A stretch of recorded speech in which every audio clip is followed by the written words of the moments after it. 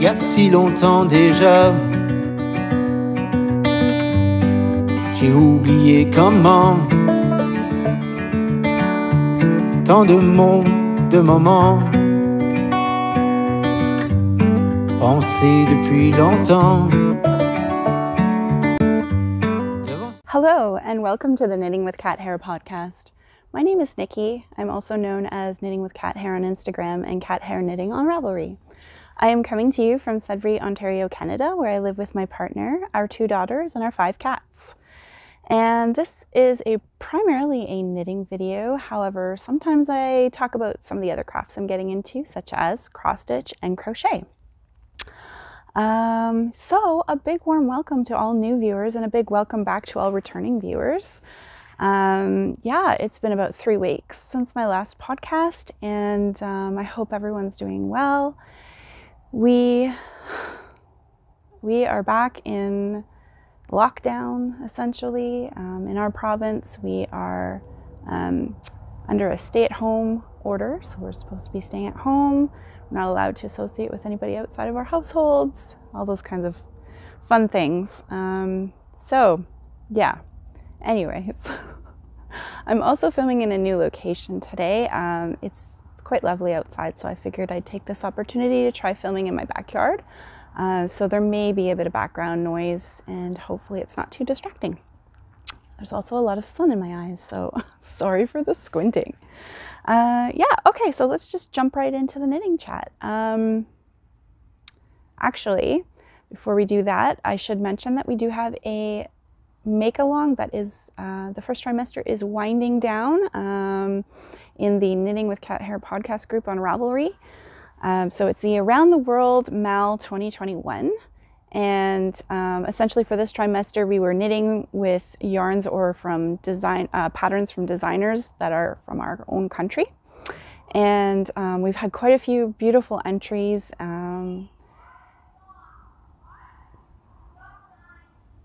Sorry. There's going to be noise. I do apologize. Hopefully you guys can't hear that as loudly as I do. But yeah, so there's been a lot of lovely makes. I'll pop in a quick video at the end, or a slideshow of some of the most recent finished objects. But this one does close. This trimester closes at the end of April. So there's a few days left to get your entries in. And to be eligible, you do have to put a finished object photo in the finished object thread. Yeah, and then the next trimester, so this is a year-long knit along. You can pop in and out whenever you want, but the next trimester will begin starting May 1st and run for 4 months. And this time we're knitting with yarns or from patterns of designers from the Eastern Hemisphere. And yeah, I'll talk a little bit more about that later on because I think I've made a decision on what I'm going to be making. So without further ado, let's move into the actual knitting chat. So I'll start with what I'm wearing. Yeah, I finished my Soiree by, it's a pattern by Emily Foden, a Canadian knitwear designer and hand dyer. And yeah, I'm pretty happy with it. So again, full disclosure, I have not washed or blocked it yet. I've been waiting for warmer weather to be able to wash it and then dry it outside. We just don't have a lot of space in our house. So today is finally the most beautiful day, and of course I'm wearing a wool sweater right now.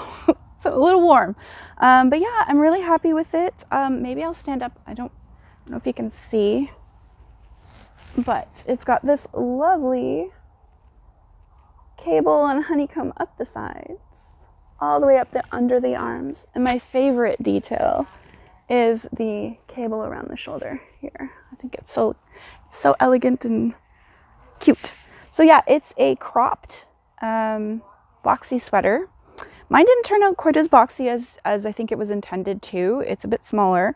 And the only modification that I made was I added in 3 extra cable repeats to basically lengthen the body to make it less cropped. It's still slightly cropped. I don't know if you guys can see how short it is, but yeah, I'm wearing it over top of a linen dress right now, which is perfect.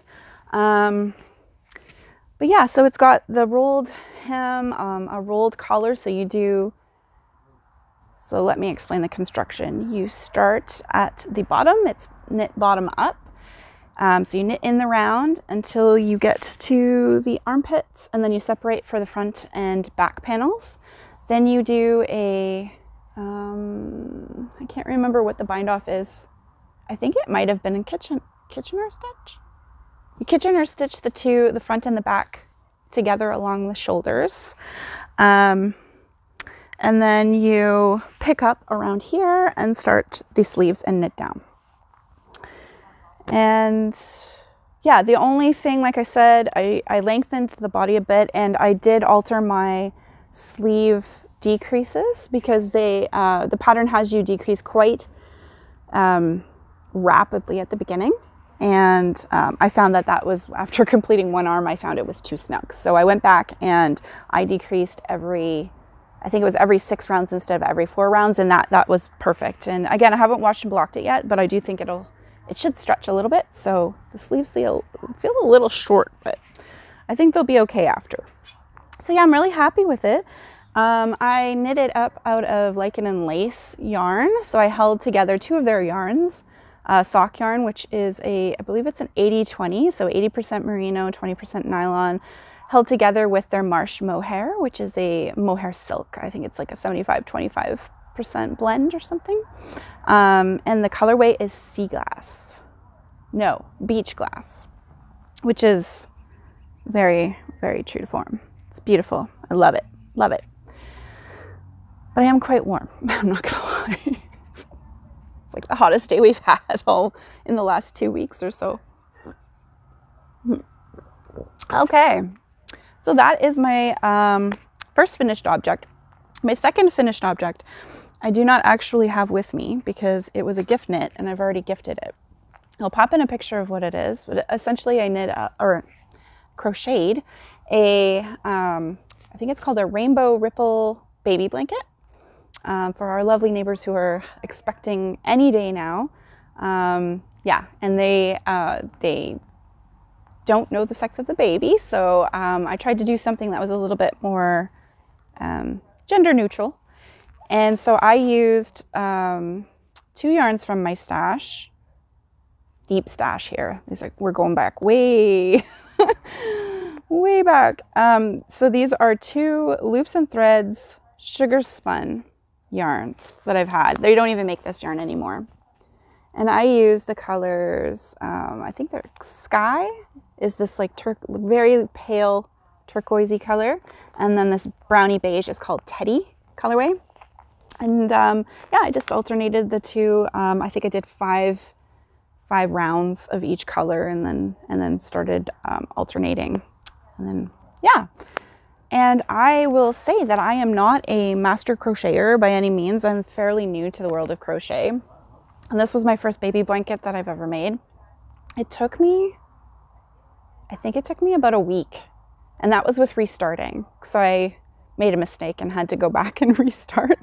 But yeah, super quick. Like I can't even imagine trying to knit a blanket in that amount of time. So yeah, it was quite quick. I used a USG hook. I don't know what that is in millimeters. I'm sorry. I don't even know what. I'm not overly familiar with the crochet world and the different hook sizes and stuff like that. So yeah, it was a G. And yeah, it went super fast. So yeah, we've already gifted that, and hopefully the baby will get lots of use out of it. It was nice and cozy and soft. I forgot to mention, it is a mostly acrylic blend. There's a little bit of wool in there. I think it's 2% or something like that. But for baby knits, I thought it was a good option so that, you know, the parents-to-be can just throw it in the wash and don't have to worry about, you know, taking care of it, essentially. Yeah, so that's my second finished object. And I think that's my final, actually. I don't have any others. But I do have, I'll talk about this one. So this is housed, firstly, it's housed in my lovely bag that my mom brought me back from Ecuador. And I mentioned this last time I had picked this up. This was a hibernating summer knit that had some issues with the yarn tangles. And I also forgot to mention that I wanted to say thank you to a few people who reached out and gave me some suggestions on future ways to wash your washable yarns and not get them tangled. So the two suggestions that I recall that I wanted to pass along, just in case you're in the same boat, we're using either like a one of those laundry bags that you use for your bras, lingerie bags. Using those, or even if you don't have any of those around, but you have some nylons, yeah, using the leg of the nylon and just tying it at the top, or cutting it and tying both ends or whatever, those work too. So thank you very much to the two people who gave me those great ideas for future reference. So this is the Threadbare top. It's a pattern by Two of Wands. I purchased a kit from We Are Knitters last year to make this top. So it came with the pattern, and it actually comes with the needles. It comes with a tapestry needle, and what else does it come with? Oh, obviously the yarn. So it's kind of like all in one. I am using my own needles though, because they give you the straight wooden needles, and I prefer to use my my interchangeable Xiaogu. So yeah, it's knit up in 2 panels. Okay, hold on. Let me make sure I'm showing you the right side, and I'm not. Okay. So the 2 panels are identical. There's a front and a back, and upside down. There we go. So yeah, you just knit 2 of these. Super simple. There's ribbing at the top, and then some stockinette. There's garter stitch and drop stitches. And so it's super simple. So I've finished both panels now. First one, and anyways, you get the gist of it. They're the exact same. I'm not going to fiddle around trying to find it, but 2 of these. And now I just need to seam up the sides. So join them, and then you actually pick up for the sleeves and just do a few rounds of ribbing, and then I'm done. So then I have another summer top. I'm very excited about it. So this is being knit out of We Are Knitters Pima cotton. I'm holding it 2 strands double. So this is what it looks like in the ball. Unfortunately, I don't have the labels anymore. It's 100% cotton. It's very soft. It's not like I've used other cottons that I've purchased from like Michael's for dishcloths and stuff like that. It's not like that at all. This is a very soft cotton. It is heavy. This shirt's going to be very heavy. I can already tell. But yeah, it's lovely to the touch, and the colorway is called Sand. So yeah, almost done that. Should have that done by next time. And which is good timing because I want to be able to wear it. I really do need a few more summer tops. I only have 3 now. I haven't worn my ranunculus yet. I knit a summer ranunculus last year out of Illimani cotton alpaca lace. Actually, I think it's a light fingering, but it seemed more like a lace weight. It's really, really fine. And yeah, it's going to go over top of this dress that I'm wearing. It's going to look cute, but I still have to wash and block it and weave in ends. Terrible.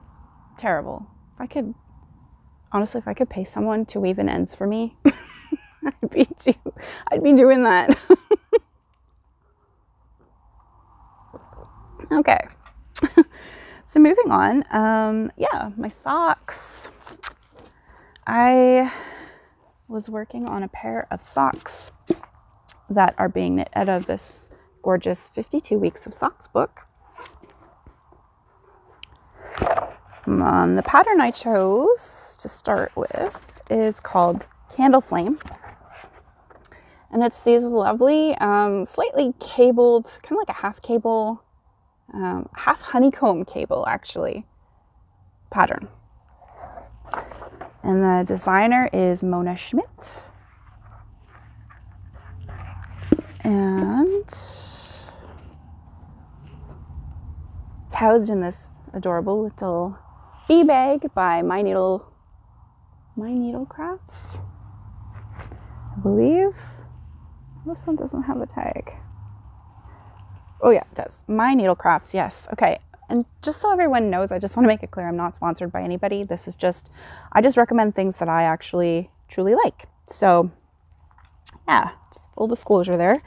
Yeah, so I've made a bit of progress on them. I'm knitting them 2 at a time. And this bag, I've mentioned it before, but for those of you who are new, this bag is made for 2 at a time knitting. 2 at a time sock knitting. So it's got a panel in the middle to separate the 2 skeins of yarn. And yeah, it's super handy. So I'm knitting them 2 at a time. I mentioned previously, I do start them on separate needles and then place them on the same needle together afterwards.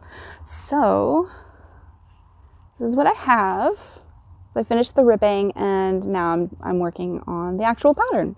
And hopefully you guys can see this. I can't, there's so much sun, I can't tell what you guys can and cannot see. So maybe I'll come a little bit closer just to make sure you can see this lovely pattern. So I am using Sweet Skein of Mine yarn. It's in her, this is the label. It's in her BFL High Twist, which is an 80% superwash BFL, 20% nylon. It's a 2-ply yarn, and you get 400 yards per 100 grams. And the colorway for this one is called Blush. It's this gorgeous, really pale peachy color that I just adore. So yeah, those are my socks.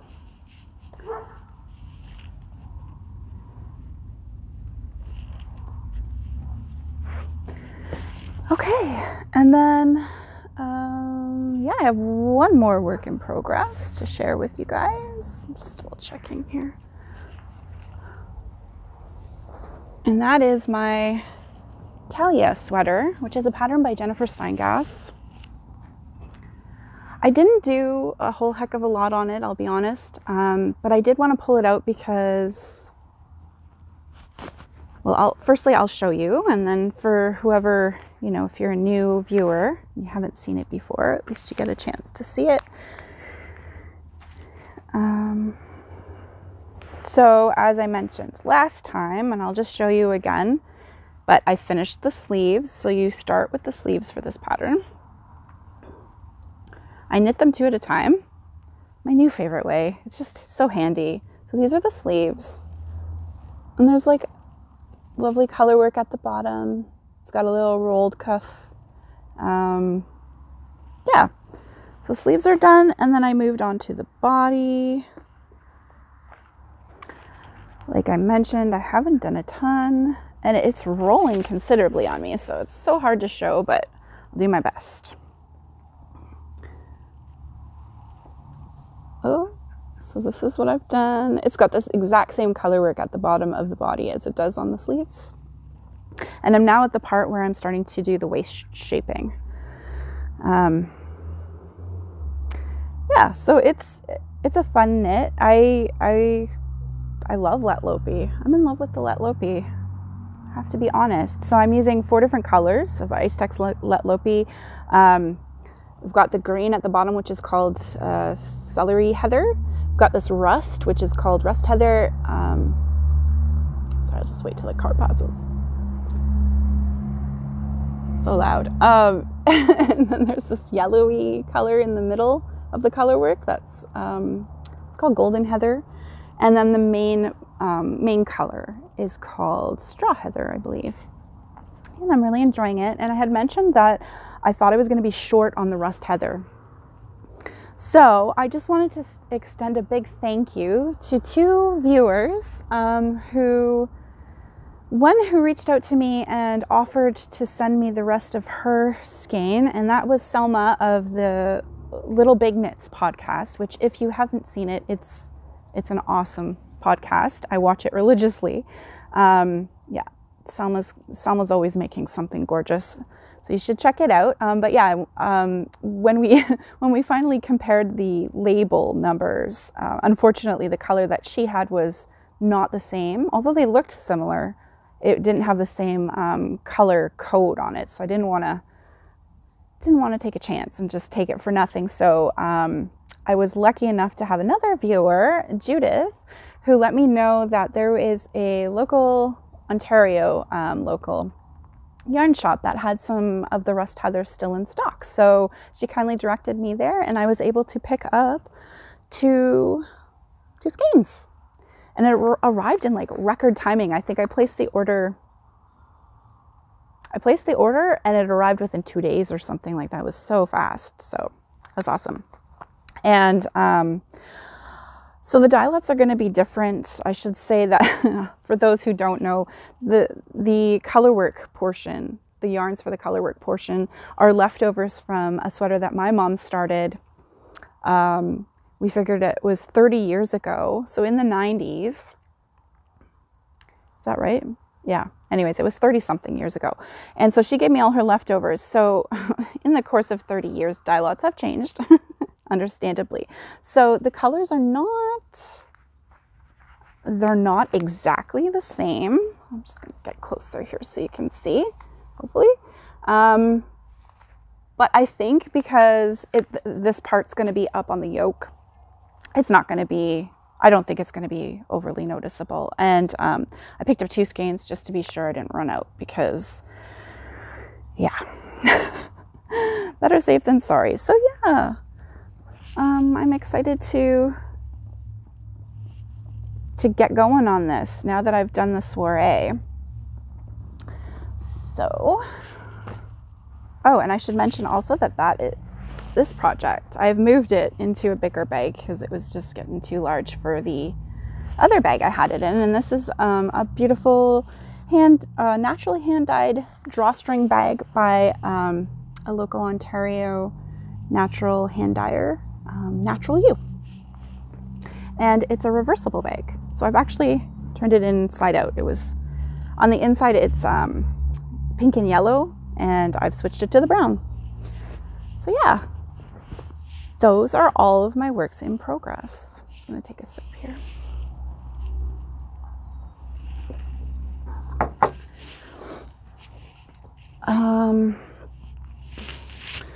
So now that I'm done the soiree, which was again knit up as part of our make along, I am thinking about what I will be making for the next trimester. And I think I've decided on making the ranunculus. So the ranunculus is a pattern by Midori. I've heard people say Hirose. I want to say Hirose because she's Japanese, but she lives in Germany. And it's a beautiful pattern. It's so versatile. You can make it all different sizes and weights and with different sleeve lengths and even necklines. It's amazing how versatile. Like you could see one version of it and another side by side and not even realize it's the exact same sweater pattern. It's an amazing pattern and I highly recommend it. So my goal is to knit one for every season. So I've already done a summer and I'm planning on my spring one. And I showed these last time, but I did order these 2 yarns from Small Bird Workshop. I'm trying to remember where they are located. I think they are out in BC.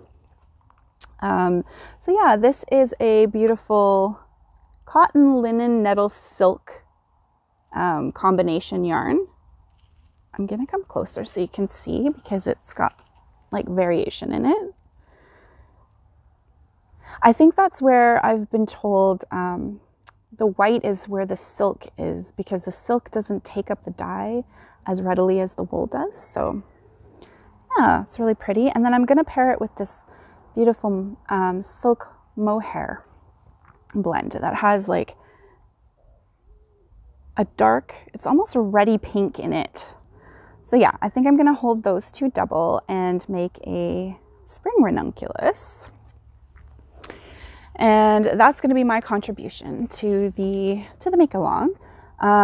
So I'm going to get these wound sooner than later and start a test swatch just to make sure that I like the fabric and to determine which size of needles I'm going to use. So yeah, so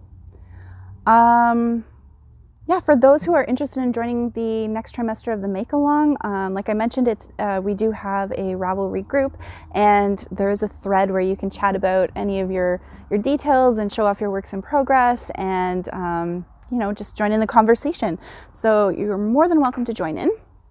I also did mention last time that the winner of this trimester is going to receive 2 skeins of this lovely yarn, same color. I bought 2 extras when I ordered it, so you're going to get 2 of these. And I also recently purchased these adorable little stitch markers, and I can't remember the name of this shop, but I'll put a link down below to it. It was on Etsy. I ordered myself a needle, no, not a needle gauge, a swatch gauge. And look how cute. They have they're all different. They have little leaves and ferns and things on them. So I'm gonna throw these in as well with with that beautiful yarn for the prize. So that's gonna be drawn. I will draw that on, I suppose, May 1st, and I guess I'll announce it on the next podcast episode and in the Ravelry group, of course. So that's that. And then in terms of acquisitions, I purchased a copy of Laine magazine. This is issue, oh my goodness, I can't remember. Number 10. I didn't have this one yet. I have all the others. So yeah, there's a lot of beautiful makes in this one. I kind of just flipped through it quickly, so I haven't really gone into detail into it, but yeah, I definitely need to take the time and read it. It's a beautiful magazine for those who maybe haven't seen it before. The photography is just stunning, and of course it a robin. Of course it has beautiful pictures and beautiful patterns in it as well. And there's always like an interview with the designer, or sometimes there's interviews with shepherds or shepherdesses or different farms. Like there's recipes. It's amazing. I love these magazines. And then I also ordered, and I should say this was pretty much 100% influenced by seeing some gorgeous video, or no, was it video? No, I think it was pictures on Instagram by B Mandarin, Melody Hoffman. So she's knitting this gorgeous new pattern that's kind of reminiscent to me of the ranunculus. It's got like this beautiful kind of lace texture at the top. And she was using this white Lettlopi held double, and I was like, oh yeah. So I ordered myself a sweater's quantity of Lettlopi, sorry, say it wrong. Yeah, and this will be my first time using it. I've never knit with it before. I've heard about it. So it's an unspun Icelandic wool that does break pretty easily, so you have to be very delicate with it. I'm a loose knitter, so I'm hoping that plays in my favor. And yeah, so I don't know if I'll be holding it double-stranded or what I'll be doing. Melody hasn't even released that pattern yet anyways, I don't think. She's just been working on it, but I was very inspired by the way it looked. So also inspired by Anastasia of the Free Your Sheep podcast. She made a lovely sweater. I think it was a sweater or cardigan. I think it was a sweater recently with Lettlopi, and she held that together with a strand of mohair, and it looked beautiful. So there's options for sure, especially with white.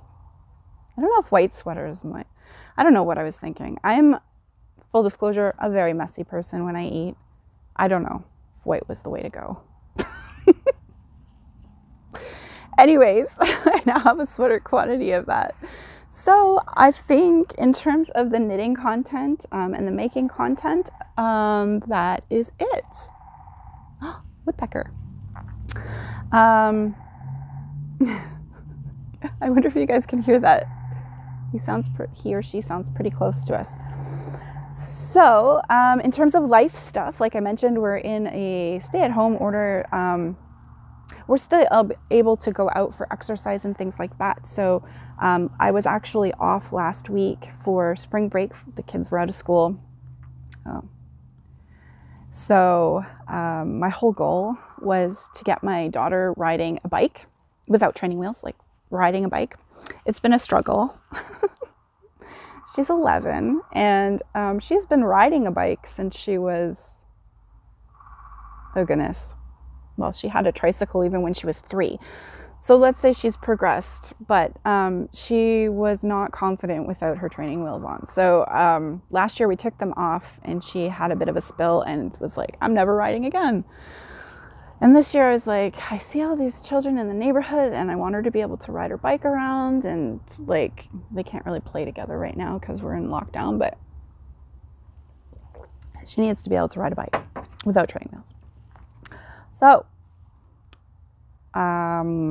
yeah, got her on the bike, took her to, so I think the problem here was I was trying to teach her in front of our house on a sidewalk that is slightly sloped, not sloped a large amount, but enough that either you're trying to pedal uphill, and of course if you're learning how to bike that's very difficult because you can't get your feet on the pedals, and or you're going downhill and you feel like you're going to lose control. So that was the biggest issue. So what we did was we walked all the way to the end of the road, and there's a park and a big parking lot, and sure enough we got there and she just started riding. I'm like, what?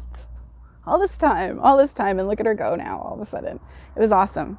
And the look of pride on her face was just, oh, it was a proud moment, let's say. So yeah, she's all good. We got her, she's riding a bigger bike now even, so good to go. But we also, okay, totally influenced. I don't know what's wrong with me. I'm being heavily influenced by people lately, but totally influenced most recently by Kat of the Heather and Hops podcast. So she just started roller skating lately, and she's been documenting her progress from day one on a Instagram account that she calls, I think it's Knit and Roll. And yeah, so day one, I see her in her house and she's just trying it out or whatever, and she looks amazing. Like looks like she's been born to do this, and that she's been doing it for years.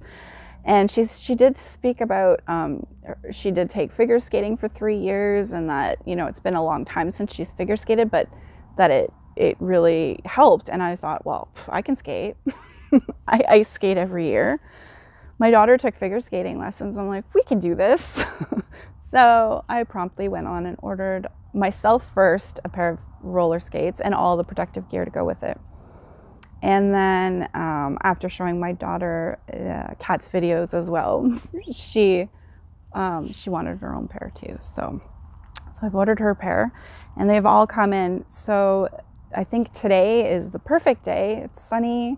We have all our protective gear. We're gonna walk down to the end of the road again to the park and put on our skates and give it a go, and hopefully not injure ourselves too much. I'm more worried about myself, honestly. Really. I'm not as young as I used to be. And there's a little bit of fear, I think, that comes with age and trying new things that can hurt you. I'll try any new, like, craft, not a problem. But sports, ooh. So for those who are interested, I ordered Rio roller scripts. They are, I think they're touted as being more of a beginner skate. So I don't really know what the difference is. I haven't done my research. I just went, beginner skates? Okay, sounds good.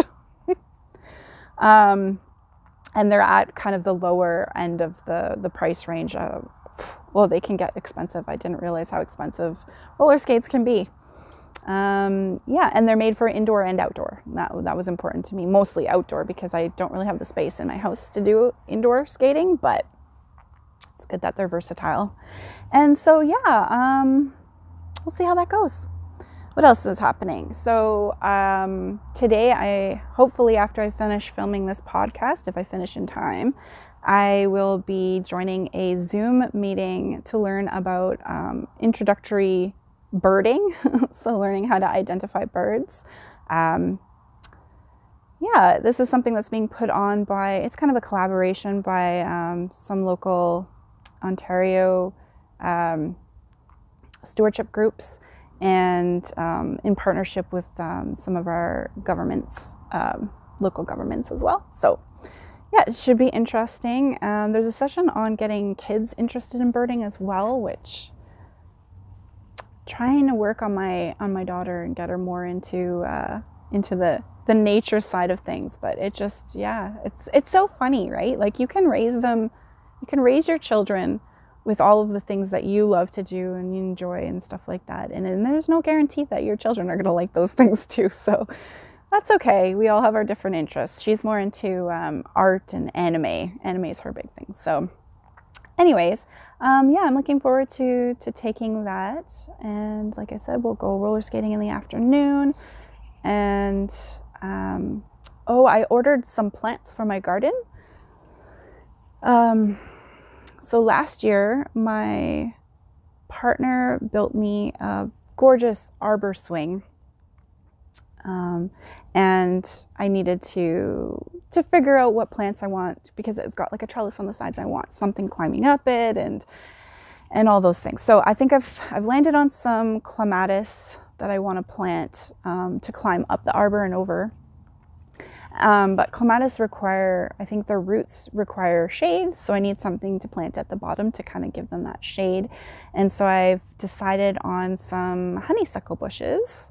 So I went to a site, again, I'll link everything down below, but it was I think it's Ontario Native Plants or something like that. And so they're all plants that are native to our region, to our province, which is very important to me. I obviously don't want to plant any invasive species for sure, but I also try to focus on more naturally occurring species. So honeysuckle bush is one.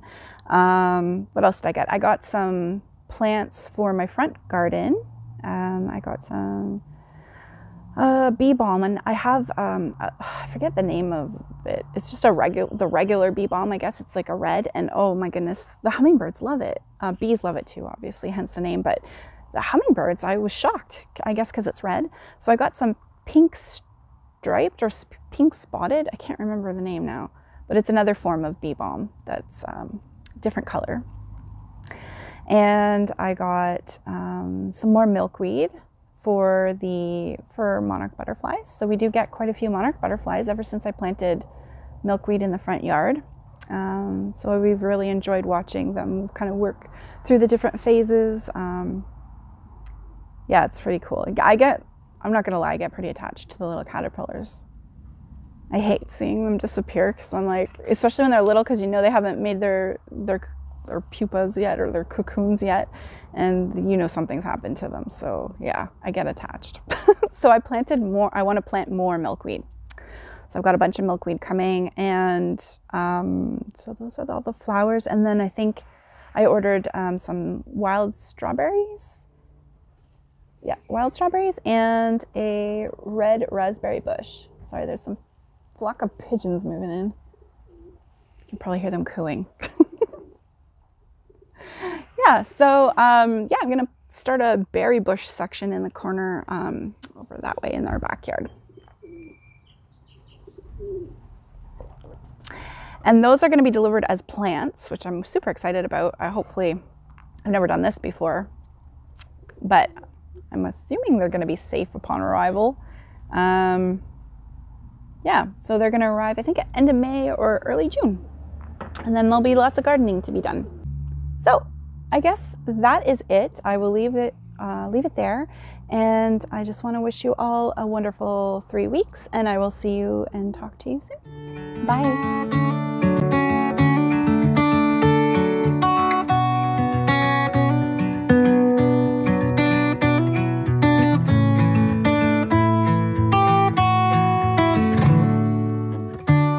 Il y a si longtemps déjà, j'ai oublié comment